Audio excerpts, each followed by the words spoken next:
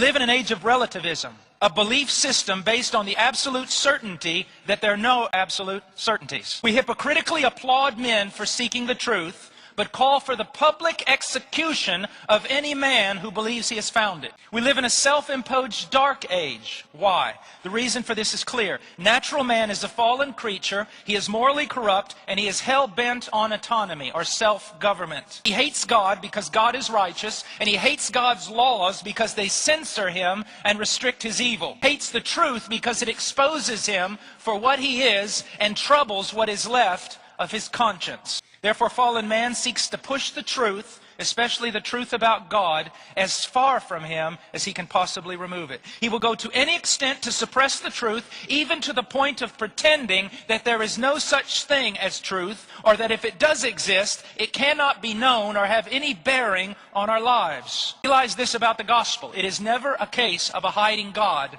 but of hiding man. The problem is never the intellect, but the will. I do not believe that the Bible gives any room for atheism. There are liars and God-haters who push the truth out of their minds, but there are no such thing as atheists. For although they knew him, like a man who hides his head in the sand to avoid a charging rhino, modern man denies the truth of a righteous God and moral absolutes in hopes of quieting his conscience and putting out of his mind the judgment that he knows must come.